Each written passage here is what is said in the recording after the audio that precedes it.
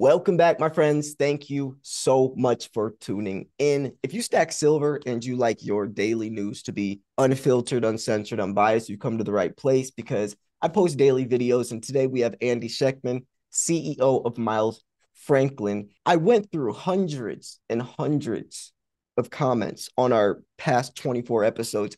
I found a common theme of the most interesting and common questions, and I want to throw these questions at Andy. So I think this is going to be a great episode. We're going to be talking about stuff like what's a black swan event and which is the most likely to happen. What's a reverse repo market? How do you think we would default or pay back this $34 trillion?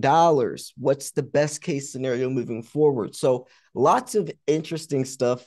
So I'm excited to hear how he responds, and I think you guys will be as well. So first off, Andy, what's up? Good to see you again. How you doing? I'm doing well. Good to see you also. And yeah, I look forward to answering the questions. I like the back and forth. Those are the things that, sometimes we take for granted and don't understand that there are people out there wanting to know a little bit Yeah. more of an explanation on things. I like doing that better than just talking. The first question is talking about a black swan event and which is most likely to happen. What do you think about that? Well, I mean, look, there are so many potential black swans, and whether you're talking, war, geopolitical events across the globe, or domestic terrorism events. I was talking to my father this morning. He says, we have 10 million people who've entered the country illegally. If 0.2% of those, just 1 or 2 tenths of a percent, are actually on the terror watch list and slid by instead of the ones that were actually caught, you have thousands of people in this country who Yeah, are that in this country with bad intentions. And could is that be the black swan? You got the head of the FBI saying he's never been more concerned about this in his career, and he sees red lights flashing everywhere.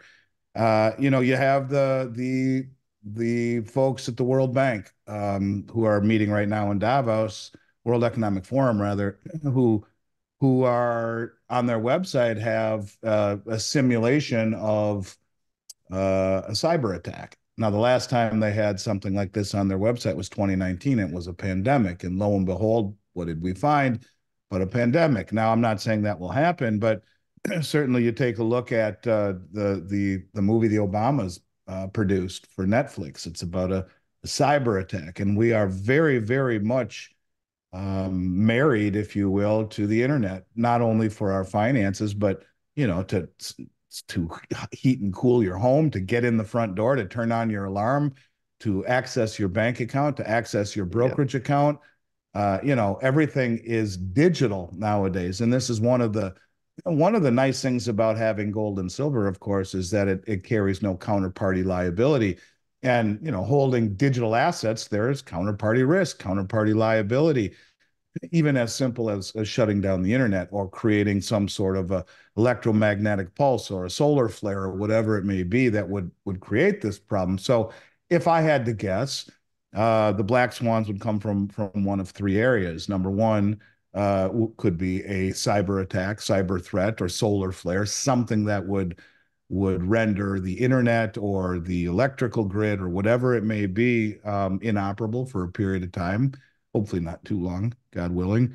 And one could be a homegrown terror threat. We've been warned this ad nauseum by the head of the FBI, and certainly with all the people entering this country illegally every single day, the chances of that happening, people entering this country for unpure reasons, becomes greater and greater and greater when you look at the numbers that are coming in. And then the third is the one that I've focused on forever, and that's just the growing de-dollarization trend, the BRICS trend. The countries like United Arab Emirates, which is the seventh largest producer of oil in the world and just joined BRICS alongside Saudi Arabia, making the public admission, hey, we're not taking dollars for oil anymore going forward. And this growing union of countries that is gaining legitimacy. Now, I don't know if that one will happen in 2024. Maybe it does. There's 200 meetings between now and October when they have their big official meeting. All of these BRICS meetings are in Russia, different parts of Russia, but all of them have to do with the BRICS. And now that Russia holds the presidency this year, as it rotates every year, and the big meeting where they're going to introduce the new members, over 30, according to Putin, have formally applied, another 20 have informally applied. That's in October. So whether it be that in October, the election in November, or all of the things surrounding that lead up to it, with the fragility of the over leveraged, undercapitalized banks, all the people who've entered this country illegally, some with impure intentions, and or the possibility of some form of a cyber attack or cyber event, whether it's man-made or not. We're too reliant upon a system that, if it goes down, then what? And Yeah. everyone's wealth these days and everyone's accessibility to their whole lives seems to be at the tip of their fingers on their iPhone. Well, if you can't access the internet, watch the movie that the Obamas produced. It's on Netflix with Julia Roberts, and Kevin Bacon. It's pretty freaking scary, actually. And I didn't know that the Obamas produced it till after I watched it. But it basically is a cyber attack with misinformation disseminated by our foes, creating divisiveness amongst the populace, which basically eat themselves. I don't mean physically eat themselves, but turn on each other. And it goes to show, it's almost like a lab experiment, what would happen when no one trusts their neighbor. When, you're the guy, Slayer, who's got all of the silver and preparation at home, and everyone knows that. How paranoid do you get when there's a knock on your door? Do you come to the door with a shotgun in your hand? Do you even answer the door? And I think that's kind of what this whole movie portrayed, and how quickly love thy neighbor turns to, every man and woman for themselves. So I'd like to hope none of these things happen. But look, if anything I've learned over the last 3, 4 years is that things that you would never think could happen, like a pandemic. I'll never forget Yeah. early December, January, February of 2020, where I'm watching, I was watching, what's his name? An economist who I like an awful lot. I can't believe I can't think of his name right now. Chris Martenson, who is an epidemiologist as well as a hell of an economist, and he was saying, within a month or two, everyone will be wearing a facial covering, and you'll get a stink eye look if you're not. And I'm thinking, looking at my wife, saying, "Come on, could this really be true?" He was talking about before anyone. I was watching this, and in the early days before it became obvious this was happening. He said, "This is real. This is happening. It's expanding, and it's coming our way." I went to Costco and came back with $2,000 worth of food and water, and my kids looked at me like I was insane.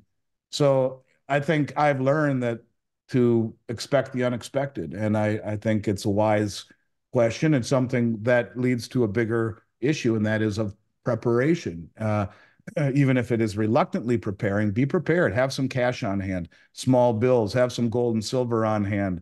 Smaller, the better in terms of 1 ounce or fractional ounce pieces. Have some food and water good enough for a couple of months. Have something to protect your family with. And I was on a podcast earlier today where I said, look, the Titanic sunk. I was asked the same question, and it sunk, and people died because it could never sink, and they didn't have enough life rafts or easily accessible. Right. Build your life raft, get your house in order, and I hope you never need to use it. Be damn glad you have it if you do, and if not, donate some food to a food shelf, eat it, and rotate the stuff that you have in there, and take your gun and go do some target practice, whatever it may be. I think being prepared right now has never been more important when you realize the potential of a black swan. You covered so many things like the cyber. A lot of people really do rely. We're in a new digital era, even with crypto, Bitcoin ATMs, everything's a swipe of a card, right? Online banking. And that's one of the reasons why I think physical metals are so important, especially for trading or bartering if something were to happen. And people will say, well, cryptocurrency, same thing, digital. Even if your money is on an Exodus wallet, a cold wallet stored offline, you're still reliant on the internet or even banks shutting down, even if you have your stuff in a safety deposit box. I feel more comfortable being in complete control. Yeah, I think counterparty liability, or the removal of it, the complete absence of it, is sound. I think the Yeah. whole concept of counterparty liability will take on a whole new phrase or new meaning over the next weeks and months and years ahead, as this system unwinds. That is very over leveraged and undercapitalized. And with that, you have the risk of default and of failure, and the ability to value something based upon a counterparty's ability to perform, especially in the case of derivatives, is a problem. So Yeah. yeah, removal of counterparty risk adds value that I don't even think you can put a price tag on at this point. Yeah. Sometimes it's unrealistic, like if you're gonna buy, like millions upon millions of dollars in gold and silver, you know, you that's kind of unrealistic to just have in in your closet or something. But um you mentioned also, and this is the one I think is growing to be most likely. Like the question was which you think most likely. You mentioned de-dollarization, but the amount of that statistic you said, even if it's like 2.2%, that's still thousands of people that could be on the watch list or terrorists. That is scary. I feel like Yeah. that's also growing, and it all is intertwined. I feel like all of this, especially the last two, de-dollarization and terrorism, I feel like those two could be kind of weaving into each other, making it even speed up quicker, for being the most likely, which is even more scary. But yeah, wow, that's stuff to think about. Yep, Um, 100%. I agree. but yeah, so second question, um, what's a reverse repo market and how does it help banks? Well, it really doesn't help. I guess it helps the banks. It helps the money market funds. The reverse repo market, you can think of it as having cash and investing it overnight for a return. And it's basically guaranteed by the Federal Reserve. The Federal Reserve is backing it, where in essence you have more cash than you need and you want to invest it somewhere with safety. So the banks take their cash, they pledge it to the reverse repo market, where another counterparty will agree to sell them an asset like a treasury for that cash and to buy it back at a higher price over a period of time. Usually the next day, sometimes it can go longer, days or weeks, but in essence, it's just a way for um, really, like for example, the money market funds who are want to provide a stable return for their money market account. They take the money and they put it in the overnight reverse repo market, which is guaranteeing over 5% backed by the Federal Reserve. And so it is a way to give cash to entities and companies that need cash overnight, and another way for those companies who need cash to pledge their securities overnight. And it's just a way for the system to provide liquidity for some and provide return for others. But it's draining. And the reason that it is draining, the reason it is disappearing, is because you can get a rate at the overnight. So the money markets, they will take they're paying a rate of over 5%, which takes all the money out of the banks and goes into the commercial banks and the institutions that provide money markets. So they put that money market money in the overnight reverse repo market. The reason it's draining is that at the same time, the Treasury is offering a yield on short-term treasuries, like 90-day treasuries or 6-month treasuries, above the overnight reverse repo rate market. So that money is leaving the reverse repo and going right to the Treasury and buying directly from the Treasury. So all of this liquidity is being sucked out of the banking system. It is going into the Treasury to fund their spending habit.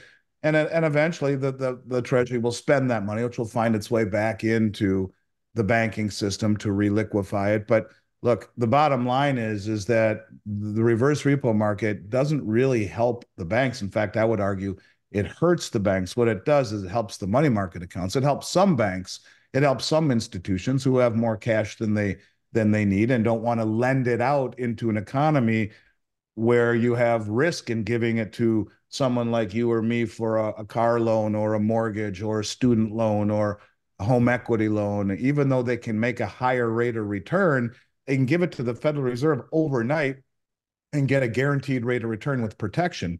So, it does help in some respects, but it hurts the economy. I look at it as an indictment of the economy, where all of these banks and institutions would rather put their money in the overnight reverse repo market guaranteed by the Fed than lend it out to help build the economy, because there's too much risk out there. So when the overnight reverse repo market drains, and it's expected to be completely drained by March or April at the current pace, then the question is, where does the Treasury get all of this excess slush fund? Where do they get the money to fund their spending habits? And that's why I believe, they have to raise rates higher to attract the demand.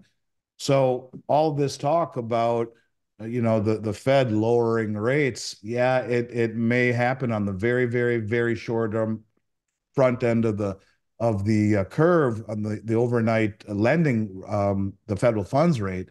But what that will do is will incentivize the government to spend more, which will create more inflation, and rates on the back end have to go higher. So look, we're in a very difficult situation, and as the for the last year and a half, all the money that's left the banking system chasing yield in the overnight reverse repo market through the money markets is disappearing. Question is, where does the Treasury get their funds then? So it's been a short-term fix for all of this money, but I don't look at it really as a benefit to the banks in mass. I look at it as a hindrance to many banks, and to those who are using it, almost an indictment of the system, because they'd rather lend it with safety to the Fed than to you and I to fund Yeah. free market capitalism. Wow. You mentioned inflation. What do you think the country looks like under hyperinflation? Well, the byproduct of hyperinflation would be interest rates that would have to rise to compensate for the loss of purchasing power. I've talked about that moment, and I see it where OPEC dumps the dollar officially. It's one thing for the United Arab Emirates to say it. It's one thing for Russia and Iran to say it, and they all three have. It's another thing for all of OPEC and the OPEC plus countries to say we're no longer taking dollars. Yeah. Every country on the planet has had to stockpile them for the last 50 years, part of the petrodollar deal. And if that incentive is gone and everyone dumps it, there's your hyperinflationary moment where all of the dollars, many more outside the country than in, dump and hit our shores and overwhelm the issuer, us, and we're choking on dollars, creating a hyperinflationary moment. If you have 20% inflation, you can't have 5% interest rates. You might as well use your currency as toilet paper.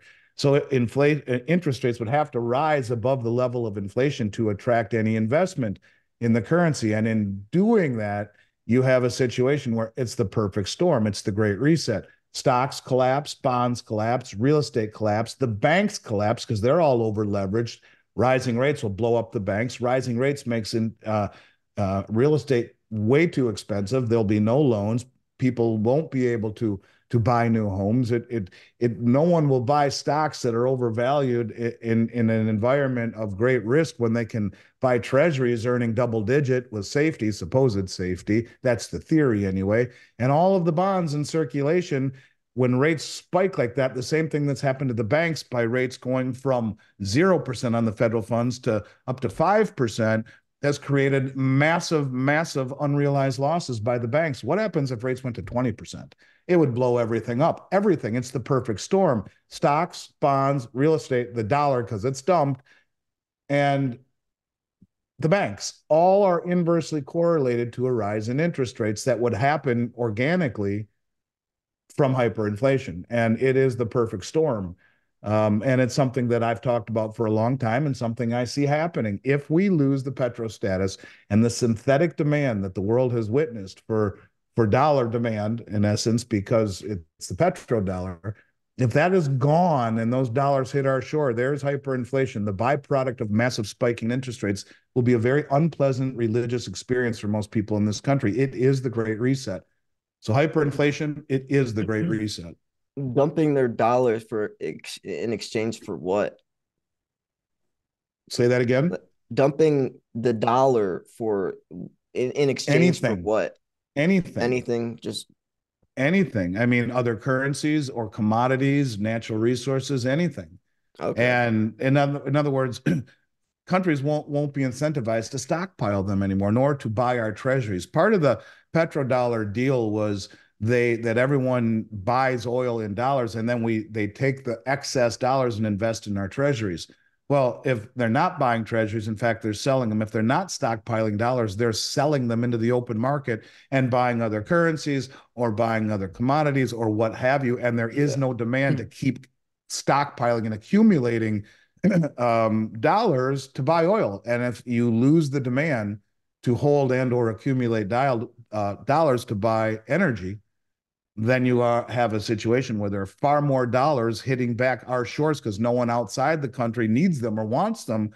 So they come back home, and that's where the hyperinflation starts. And that would be buying anything, art, Yeah. commodities, Okay. That makes cars, sense. anything that. And if you look at the wealthiest people in the world, they don't have massive bank accounts, so they probably do, but they don't. They have huge asset Right. portfolios, and that's what they would do. It'd be a rush to buy anything. My dad has a friend, very wealthy man, who's a car enthusiast, and he was in Argentina when they were experiencing hyperinflation, and he was in a Ferrari dealership.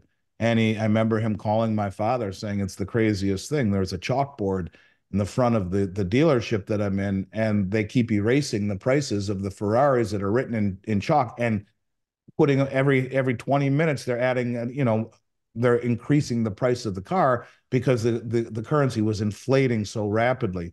And Yeah. in an era where uh information and money can be moved so rapidly, it can happen very quickly. Hyperinflation during the Weimar Republic was a slower experience because people would get paid, they would take their money and run as fast as they could to the store to buy whatever wasn't nailed down. Now, when you get paid by Venmo or Zelle or instant ACH into your account or by wire, bang, and you move that money as fast as you can. And it's funny because the head of the IMF, Kristalina Georgieva, said part of the problem with the US banking system is the ability of people to move it so rapidly. This is why banks will collapse and you can see these types of problems. Well, they're trying to lock us in. I don't know. But hyperinflation is something that I think could very well be in our future. Hyperstagflation, even worse, where you have much higher prices characterized by little or no economic growth and higher taxes. That's the worst of both. That's the printing press meets the Great Depression. And I think you see an event where the dollar gets dumped globally as the petro standard, and that's exactly the road that we could find ourselves on. Do you think we could default or find a way to? I don't think personally we could pay back 34 trillion. I think it would have to be a default or reset. But what are your thoughts on that? They have On two the choices: to inflate or default. The third is find a Yeah. villain. That 34 trillion Yeah, I doesn't take guess. into that doesn't take into account Medicare, Medicaid, Social Security, and government military pensions. Social Security 77 trillion underfunded. I say it on every interview I do, and some people probably grow tired of hearing it, but a trillion seconds ago was Yeah. 31,688 years ago. You can't pay that back. How do you Yeah. pay that That's back? what I We yeah. we spent 900 billion on interest payments alone this last year. This year, it's projected to be 1.2 trillion. In 6.5 years, it projects to take 100% of all the tax revenues just to pay the interest on the debt and mandatory entitlement spending like Social Security. And so, how do you maintain being the dominant superpower militarily and financially when all discretionary spending, including military spending, has to be borrowed? We're borrowing money so fast, we're issuing over $1 trillion of debt per quarter. That would have been considered unimaginable years ago. So we're entering the late Yeah. stages where we added, in the span of 1 year, we added $2.6 trillion in debt to our national debt from 31.4 to 34 trillion from January 1 to January 1, 2024. That took 230 years to do that the first time. So the acceleration in debt accumulation is heading us down that path where the rest of the world says, why should we sell you our goods when you're going to inflate away the currency, when you're going to destroy the bond market, and when you're piling on debt at such a fast level that there's no way it will ever be repaid back other than to hyperinflate.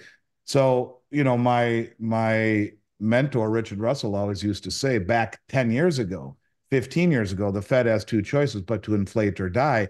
And that's why I come up with third choice, and that's find a villain. And that's Putin and Xi Jinping and OPEC for going away from the dollar as a sole settlement currency for oil.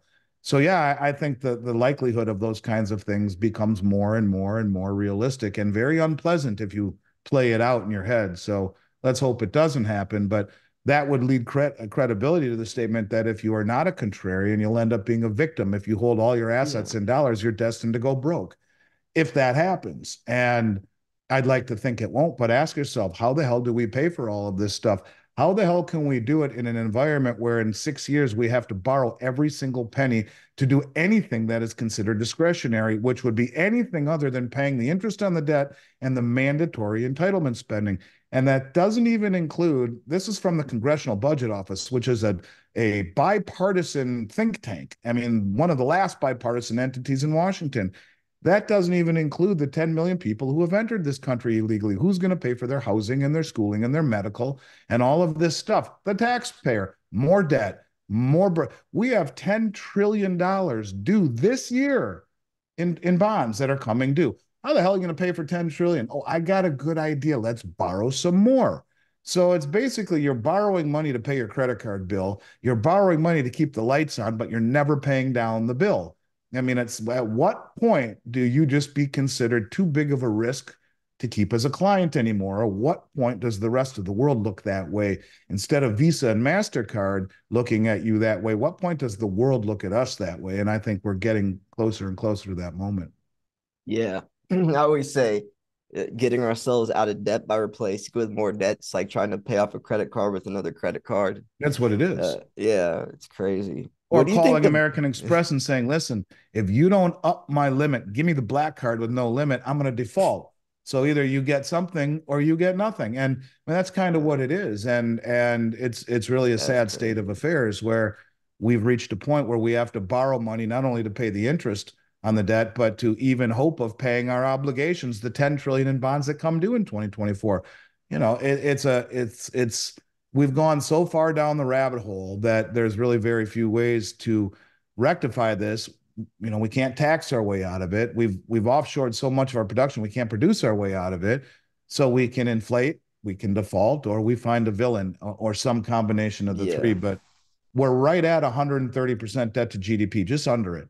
And there's never been a country in history that's crossed that line without defaulting or hyperinflating. So these questions are legitimate. Whether they happen this year or next, the mathematics of it say we're getting closer to that moment, any way you look at it.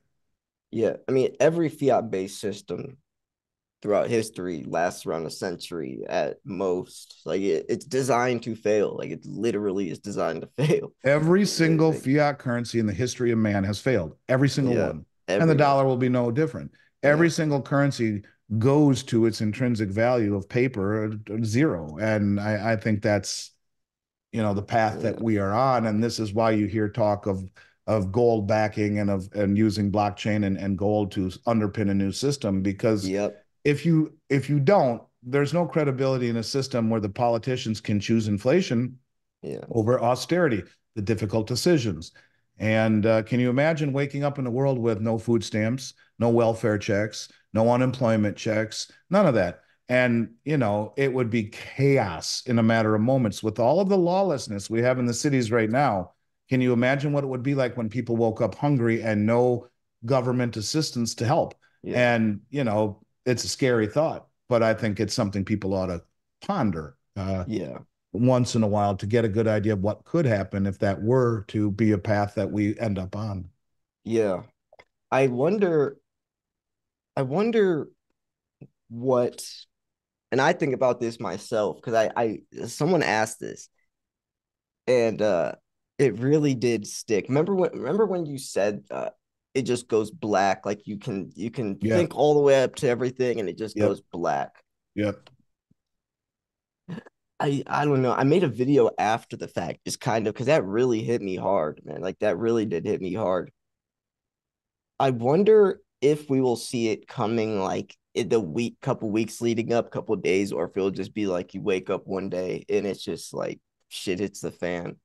I Because think I that's mean, the way it'll be. There'll be no yeah, time to prepare. The little by little by little by little by little that I talk about, this logarithmic decay, it's all around us. And if you yeah, are not astute enough or aren't paying attention closely enough or only watch the mainstream and get no truth, you aren't noticing the little by little by little by little, but it's happening all yeah, around us. And so that all at once moment, it'll happen and catch everyone off guard. You cannot get out of the way of what you don't see coming. yeah, And most people don't see it coming. But if it happened tomorrow, you would look back and say, shit, I saw this coming a long time yeah. ago. There you go. You've seen it. Now, I don't think Yeah, it will give anyone time to prepare. It'll happen on a Monday morning. late at night Sunday, when when the Western world is asleep, these That's a moves good will be point. made. That's a So, good point. if you haven't seen it now and are taking steps to prepare, what are you waiting for? And so I would argue that, yeah, it is happening all around us. It's just that there's not much in the way of awareness collectively. What do you think the best case scenario for us moving forwards is? Like, obviously not like what's most likely to happen, just like in a perfect situation, what would be the best landing, or just I even if it's think they not revalue realistic. gold, which is held on the central bank's balance sheet in an account called the gold revaluation account. They revalue it to a level that most people would think be ridiculous and impossible, $10,000 or $15,000 an ounce, and they peg a new dollar system to gold, and use that as a form of immutability. It's a marriage between blockchain and gold. I really do believe that we will see something like that happen. You hear rumblings coming out of the IMF about this. You hear rumblings coming out of the BIS coming up about this. You hear the Russian finance minister Lavrov talking about this, that the BRICS currency will be pegged to a basket of commodities. What is gold but the only other tier one asset in the world? What have the central banks been doing? Buying more than any time ever. And why would they do that? Why would they reclassify it tier one? I think the only way you have legitimacy in a system is to peg it to gold. Now, that doesn't do much for our debt. I look at that Yeah. as being something that happens after a collapse, where they come and issue a new system pegged to gold using blockchain technology. But I think that any way we look at it, I think we have to go through a period of pain. You have to have that period of paying your tab. And you own a bar, and your buddy comes and sits at the end of the bar and drinks for free for 50 years. At some point he's got to pay that tab. Well, it's going to hurt when you finally pay that tab, and I don't think there's any way around it. But to rise from the ashes of a reset system, it's going to have to be pegged to something with legitimacy. And if you want to have any hope of retaining world reserve status or being looked at as a credible source, you have to have it pegged and pull out of the politicians' ability, out of their hands, the ability to destroy a currency the way they always have, going back thousands of years. All the politicians have always chosen inflation over the tough decisions. Even going back to Roman times, you look at these coins like this silver eagle here, and if you look on the edges, you can see the ridges, right? You see those ridges. Well, they put ridges on coins because back in the Roman days, they would trim around the coins ever so slightly and do that to all the coins. You end up with a whole basket full of extra shavings that you can make more coins with.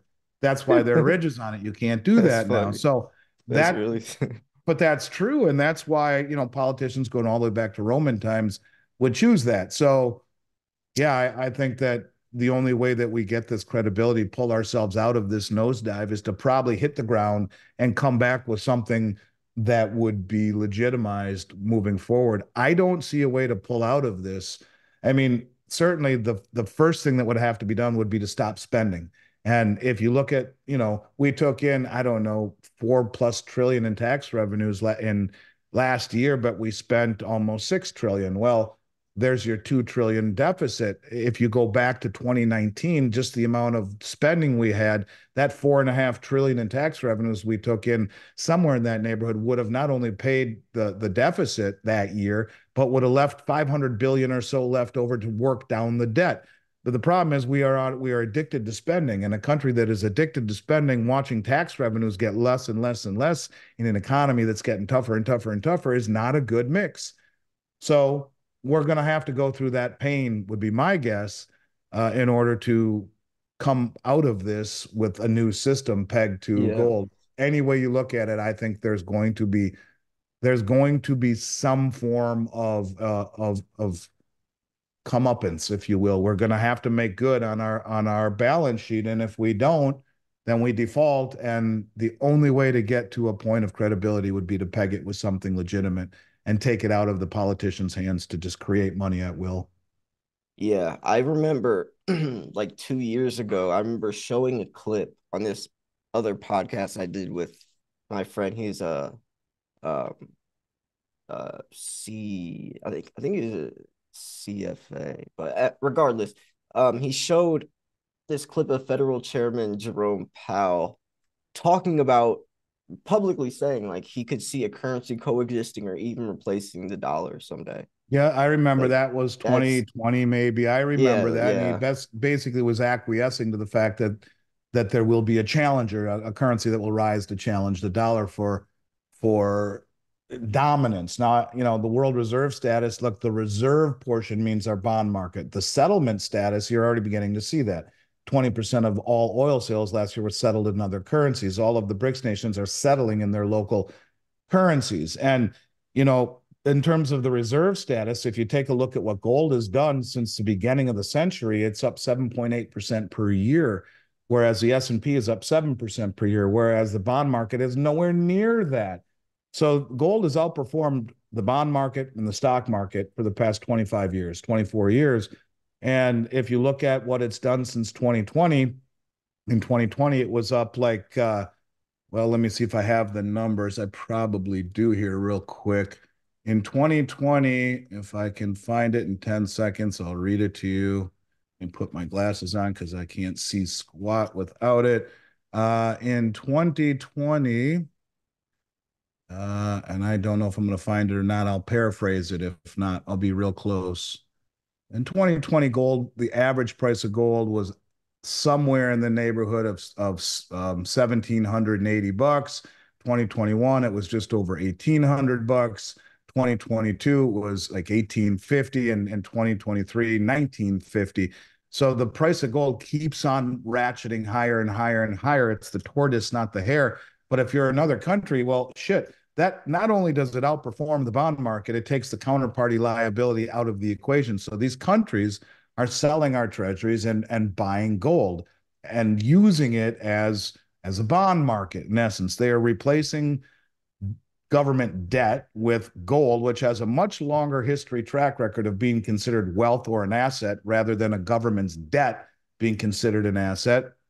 And so you're beginning to see that. I think that when we talk about a new currency, it will be a settlement currency first and foremost that will settle all of the world's energy purchases in other currencies, not the dollar, which will drastically affect the reserve status of the dollar. And I think the way that the countries are looking at it in a bond market where last year, for the first time in 45 years, the 10-year treasury had greater volatility than the price of gold.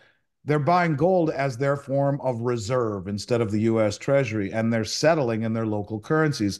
It will have dramatic effect on the value of the dollar. Here's where that hyperinflationary moment comes when, look, you guys signed an executive order to go green. You've weaponized the dollar. You're talking of confiscating that 300 billion in assets, not just weaponizing it or not just sanctioning Russia, but confiscating it, using it for the Ukrainian war. That's a whole different thing. No one will ever trust us ever, ever again. Right. So I think we are rapidly approaching that moment where, trust is being lost or already has, and gold is replacing what a bond market would be. So yeah, I think you could see very, very likely, with high probability, a new settlement currency like Powell was worried about to challenge the dollar for global settlement in energy, which Mm. has always been in dollars for 50 years. And the more of that happens, remember, the petrodollar deal is you take our dollars for oil and then you recycle your excess dollars in treasuries. Well, if there's no one using them to settle for oil, and instead of buying our treasuries, they're buying things like gold, which will have an inverse reaction to the value of the dollar.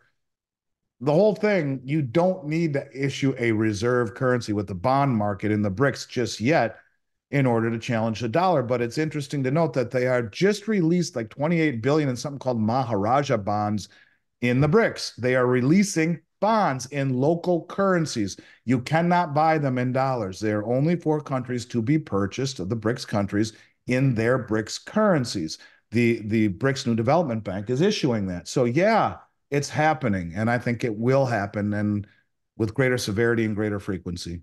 Going to silver, I texted you an article about Mexico with running out of silver in like I've read by the year that. Yep. 2026. Yeah, that was really interesting. But I want to share this. Now, this is the oh so controversial article from John Forrest Little talking about U.S. silver stockpile rated by Defense Department, and goes over some very interesting data because I got an email from someone yesterday, took some of this information, I reverted it to this because what he was saying is exactly this of why they are suppressing the price of silver, and I believe most of it. it is used for military. Like right here, where's it at? And ironically, it's not counted in the Silver Institute's Yeah, silver supply demand yes, fundamentals. So the yeah, two I biggest. think the article that the Pickaxe wrote is fantastic. And while I Yeah, can't validate it, I think it's compelling as hell. And it makes so you much know, sense. it does.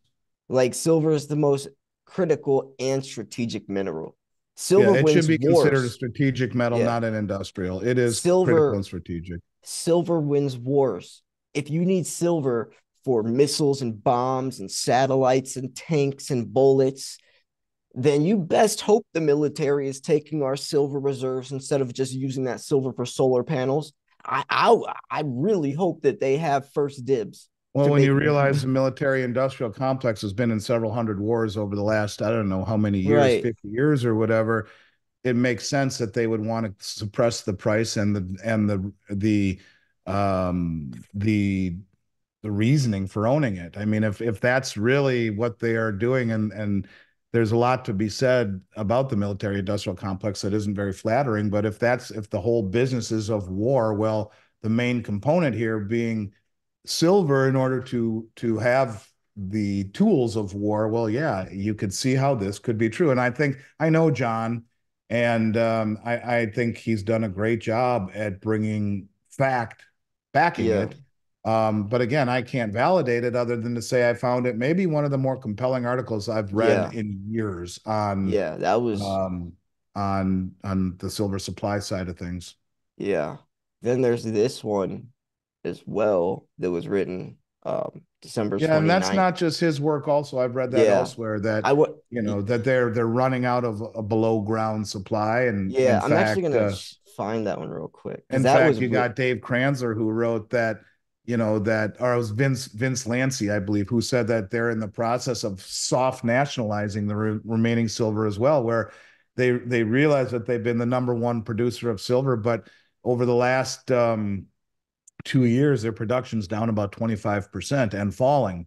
And he's saying that the government is soft nationalizing, meaning they're not going to be selling any or try to nationalize what little they have left. So, yeah, when you realize the biggest silver supplier on the planet in terms of below ground or mining is depleting at that rate to where, you can actually see that they would be out of mineable silver deposits within a few years, at least those that yeah, haven't been explored. There might be greater exploration to do out there, but with the cost being so low, that it is a hindrance to exploration. So there hasn't been much. So what is known in terms of mineable supplies, yeah, they say could be gone in just a few years. I've read that by several authors. yeah, that was um yeah, here it is. Uh this is by Richard Mills. When you And I when went you to, realize that the Shanghai Gold Exchange on December 27th, the closing price of silver was 26.50, but it was 24.31 on the Chicago Board of Trade on the CME. The world understands, and the BRICS understand how important silver is. They're putting it $2.20, 10% higher than it is in London or on COMEX because it's a strategic metal. India has imported almost 400 million ounces in the last 2 years, which is more than is yeah. on COMEX. It is a strategic metal, and parts of the world are realizing it's disappearing.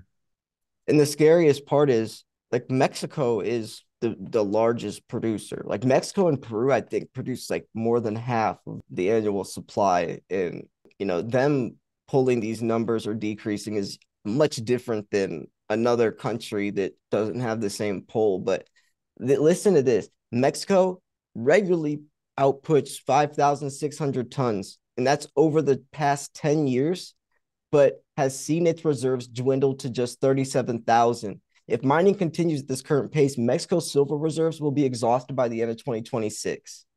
Yeah, I've That read that is in several insane. articles. Yeah, that So is that's the point. You insane. have diminished supply, increased demand, both militarily and industrially, along with monetary demand and the green and digital applications, all of these things. It's a perfect storm. I don't know that I've ever seen an asset that offers more compelling supply demand fundamentals Yeah, than you find in silver. And try to be objective in saying those things because it's easy to poke a hole in it if not. But I'm dead serious. I don't see anything as Yeah. compelling as that. How could like yeah, not even close in my opinion. Like there's so many different things. It is insane. Like it really is insane. Like the silver rabbit hole is it's incredible. I've And seen then you down looking that hole back, before. I've been down that hole. I see you walking by. yeah, like once silver explodes, I feel like everyone that hasn't bought will look back and be like, what the it was so obvious. Like it's crazy. It takes It's things, it's obvious if you look, but the counterintuitive nature of it, the counterintuitive rhetoric and price behavior of it is enough to drive people insane. yeah, yeah. And in a country where instant gratification is not fast enough, well, that's to be expected. But those Yeah, people who see it clearly have strong fingertips and can hang on, will be rewarded. And be careful what you wish for, because exploding yeah, silver could signal a lot of other things to the yeah. That detriment of our what's well-being yeah, at the same time. But that doesn't mean you shouldn't do what you can to protect yourself and be able to survive and even thrive in what's coming. And I try and be objective. I don't see a reason to not look at silver as one of the most compelling trades of a generation for certain of this decade. And I'm happy to go on record saying that.